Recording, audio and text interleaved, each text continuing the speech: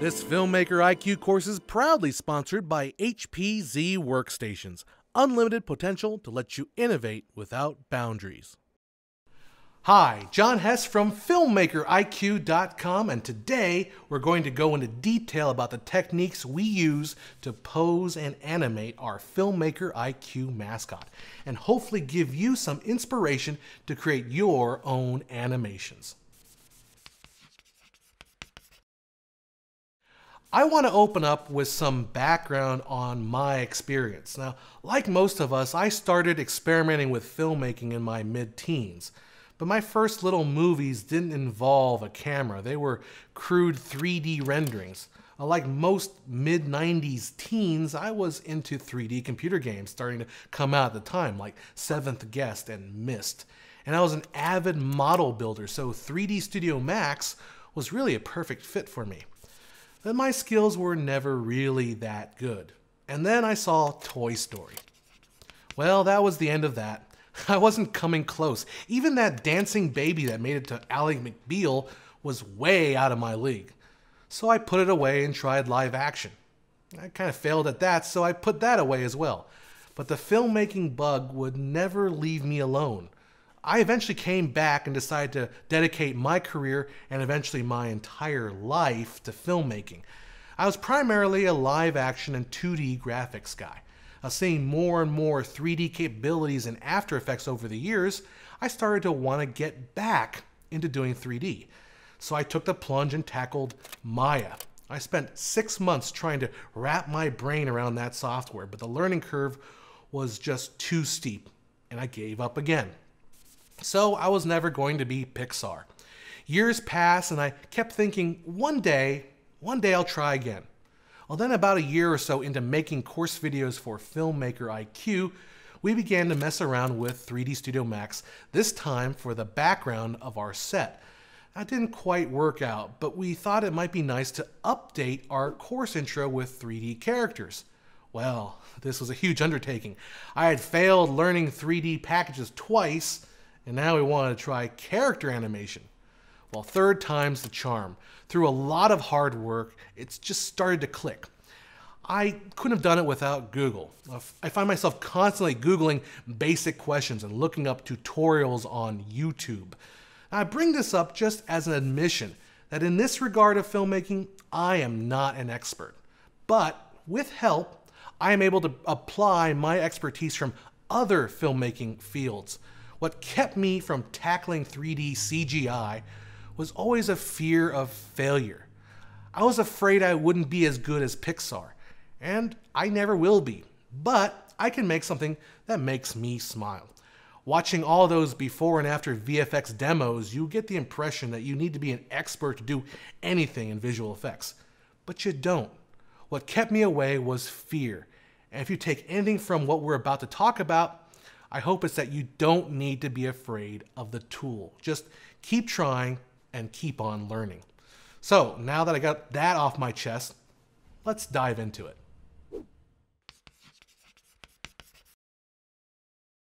When we talk about character animation, one of the biggest hurdles to overcome is constructing the model and rigging your character like a puppet.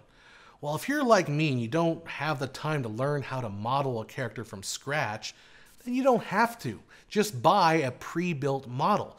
There's no shame in not building everything in a film from the ground up. Use what's out there. Trust me, professionals buy all kinds of assets for their project. And to me, although modeling can be fun, I really just want to get in there and animate. In our case, we bought a stick figure from turbosquid.com that came fully rigged and ready to pose. Now make sure whatever you get will be compatible with your software package. In our case, Autodesk 3D Studio Max. Now, whenever you buy any stock model, it's always good to personalize it and add your own touches. I turned his tie our signature red and modeled a mortar board that attached to his head. That was easy. It's just a box and a couple of spheres. The tassel is based on some rope tutorials I saw online and attached to an inverse kinematic bone structure. Again, something you can easily find tutorials for online. Now, I spent a long time trying to figure out how to get it to hang using 3D Studio Max's Mass FX before giving up and just manually animating the hang and the swing. Maybe someday I'll go back and redo it, but for now, I'll just fake it. This is just an animation. We're going to be faking a lot of things. So once I had MacGuffin looking all dapper in the style of Filmmaker IQ, I had to pose him. For this, I used 3D Studio Max's Character Animation Toolkit, or CAT. This is one powerful system and really makes character animation a snap. All you have to do is just grab the bones of the cat figure and position and rotate them however you want. Now, since the figure we bought was rigged for cat, the model itself responds realistically to any changes we make.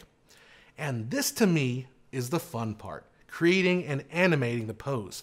I've done a fair bit of art photography where when you work with human models, you learn a lot about how weight distribution and angles and lenses can affect the way your model looks.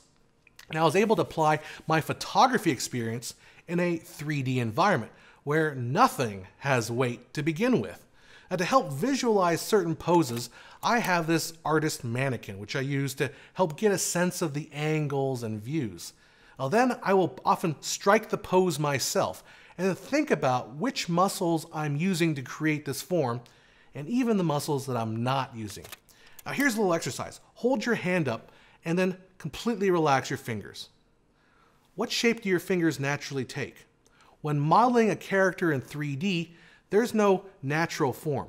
So all these shapes, all these curves, have to be designed with purpose. Now, one of the final tests to see if a pose conveys the emotion that I want it to have is the silhouette test. Now, this is a very old animation technique. If you can tell what the emotion is being conveyed just by the silhouette, now you've got a great pose. If your silhouette is nondescript, then it may be a camera angle issue, or the pose is just not quite right. I don't always follow this rule, but it can be really helpful for crafting that classic animated pose. Now, speaking of camera angles, lens choice matters, just like in real photography. I will go with a normal to slightly above normal lens. This means shooting in the 50mm and up range. This tends to flatten my character and gets this nice cartoonish proportion to MacGuffin. I don't necessarily like the wide angle look in this unless I have a very specific reason for it. Now, when it comes down to animating, I use a mix of keyframing the bones over time and something called pose-to-pose animation, where you put different poses on different cat layers. I don't have any steadfast rules yet, but I like to keyframe smaller actions and then save the cat layers for an active, dramatic beat. Once you get into animation, especially animating with a lot of polygons, things can start getting bogged down. Now, fortunately, I've got this HP ZBook Studio in front of me with its Quadro M1000M video card with 4 gigabytes of video RAM. As you can see, it just chews right through this scene, giving me the instant feedback I need so I can freely experiment with different ideas. Now, for instance, I've got this little dance sequence here, and let's say I want to make a change to his head position. Maybe right around frame 95 or so. Let me just go ahead and select his head bone right there, and I can go in a quad view, and I can go ahead, maybe I just don't want that cocked as much over to the left there, to the right. Maybe just a little bit there, and I can always move my camera around, make sure that I'm getting just that perfect angle. Now, with a professional grade card like the Quadro M1000M, I know I'm getting fast and accurate results, so I can play around and try different things. But there are times when there's just too much geometry going on. It's just too heavy for the computer to handle. In those situations, what we want to do is simplify the scene. Let's go back into 3D Max here.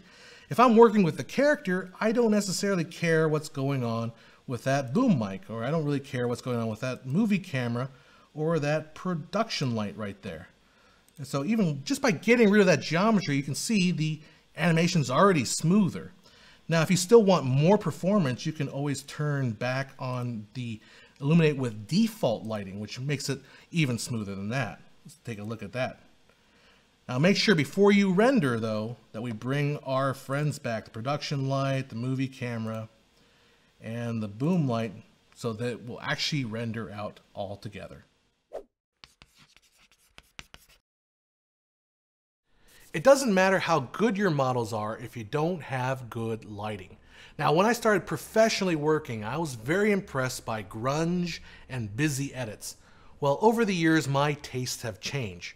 Working with my partner Dennis at FilmmakerIQ.com, we've adopted minimalism as our style philosophy, and that has creeped into everything I do. So the infinite white background set is where MacGuffin prefers to live. Shooting real photography on white background is really a lot of fun. The bounce light from the background wraps around your subject, creating a very nice, soft feel. This type of shooting is called high key, where you have less contrast between the brights and the darks compared to low key lighting, where you have a big contrast between light and dark. When shooting MacGuffin on an infinite white set, the lighting is actually pretty straightforward.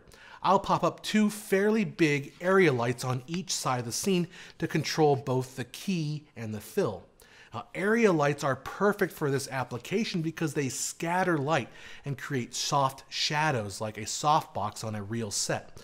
Now, make sure global illumination is turned on.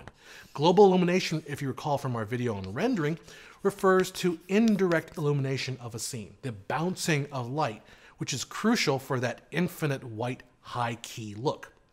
Now, often I have to export the character on a transparent background, which means I can't use the white infinity wall. To compensate, I'll make sure to change the rendering environment to white and then make sure our area lights are really big so that light really wraps around the character. When I'm working, I always like to check the render, especially to see if the lighting is right. So let's talk render settings. Now, we use V-Ray by Chaos Group as our renderer. V-Ray is a very powerful engine for rendering photorealistic lighting. I find it gives MacGuffin and all the gang a very cool miniature look. With V-Ray, there's no one-size-fits-all rendering setting. I've seen lots of great articles on how to best optimize your V-Ray render. For V-Ray image sampler, I have luck using adaptive sampling. In the Global Illumination tab, I like to have a radiance map as my primary GI engine set to medium setting, and light cache with a setting of 1500 subdivisions. V-Ray's official site even states that irradiance map and light cache is probably the best mix of speed and quality. Other techniques like photon mapping take quite a bit of tweaking to get just right, and brute force is exactly what it sounds like, a huge time sink. Now, you will need to change a few of these settings depending on whether you're going with still or motion picture. Rendering is one of those times where computational power is key. Here, we're rendering a frame from our earlier dance sequence that we were working on. This HP ZBook Studio with its Intel Xeon E3-1505M processor actually delivers more punch than my full tower at my edit bay. That's really impressive given such a small and lightweight package. It's like having my workstation wherever I go. Now, we could let this computer just power through it and just finish off the rest of the frames. But if I'm on a deadline or I've got to use this computer to work on something else, then I will consider sending this animation to a network rendering farm. A rendering farm is a site with a lot of different computers that act as rendering nodes to help you render your scene. They charge you by the gigahertz hour, a few pennies per gigahertz. And they often have plugins for 3D Studio Max or whatever 3D program you're using to help you upload your assets from your local machine to the rendering farm. Now, be careful as costs can add up with these sites, but it's a good way to offload the work from your local machine onto a network of dedicated rendering machines. Now, here I've got the files from our rendering farm, all 160 frames of this particular animation. This particular scene took about 6 hours of rendering time. It's 6 hours distributed rendering time. For us, that meant we got it in about 20 minutes or so. And it costs just over $2.40. Now, each scene is going to have different rendering times and, of course, different costs. Once I'm satisfied with the image or animation, I'll perform the final render.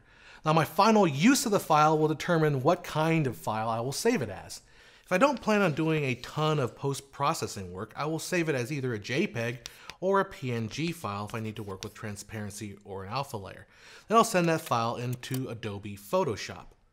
In this case, I have a pose of MacGuffin that we want to use for our website. What you'll notice is there's no shadow under his feet.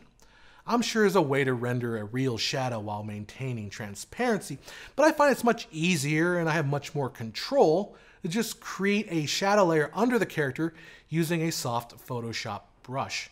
I can also go through and adjust color levels and everything else I would normally do with any photograph. If I'm planning on doing some more extensive post-processing work, I will export it as OpenEXR. Now, when you render motion picture, you really want to export a sequence of still images rather than rendering a single compressed file. A sequence of OpenEXR files or JPEGs or PNG files. The workflow is similar to working with RAW files. The big advantage of using OpenEXR is the ability to store all kinds of additional maps in your image.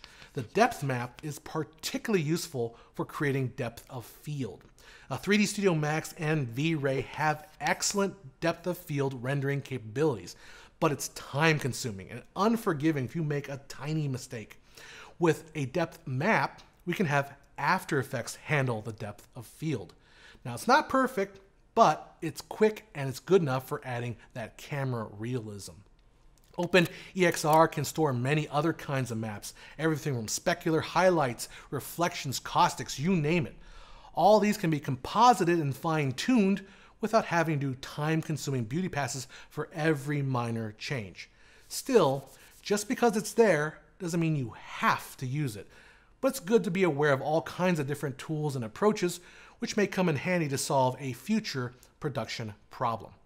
So here we have our dance sequence from earlier as a series of images, a series of OpenEXR files, each with its own depth map. Now, between 9 and 14 megabytes per frame, this animation can get kind of heavy. Fortunately, the HP ZBook Studio has 2 HP Z Turbo drive slots for a maximum of 2 terabytes of PCIe NVMe storage.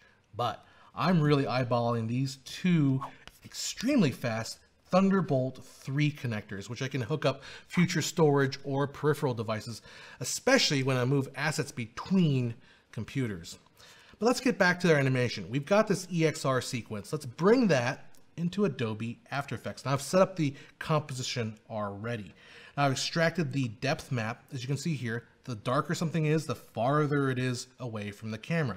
Now using that information, we can apply camera lens blur and create a little bit of depth of field. Take a look carefully at that boom mic right there. As I toggle that effect on and off here, you can see it adds that subtle realism to the shot. It creates a little bit of reality in our depth of field. Now to add some more photorealism, I like to add some motion blur using Real Smart Motion Blur by RE Vision Effects. Let's toggle that sucker on. And you can take a look at MacGuffin's arms as he swings them about there. See how they go in and out of sharpness. They blur as they move about quickly. This is something you can render in 3D Studio Max, but again, like depth of field, it can take a lot of time and you don't have any control over it in the final product. And with that, all MacGuffin needs is a little bit of music and he's ready to party down.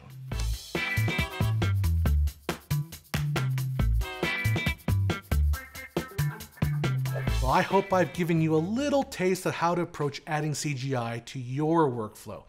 I'm still learning myself, and there's a vast ocean of things to learn. Just sit through the credits of a modern VFX-heavy film. The bulk of the film's credit sequence seems to be just names of digital artists. Now, those guys and gals have lots of training and experience, but that doesn't mean you can't try creating CGI yourself. It may give you a whole new perspective, as you may find yourself focusing on new things that you may never have thought to focus on before. Well, I'm excited about the prospect of incorporating more and more CGI and digital effects into my work, or at least the option of incorporating those things. I've seen a lot of filmmakers starting out to take a very purist attitude of wanting everything to be real and to get everything in the camera. And to an extent, that is admirable. But narrative filmmaking isn't so much about authenticity on the set, but about creating authenticity in the story.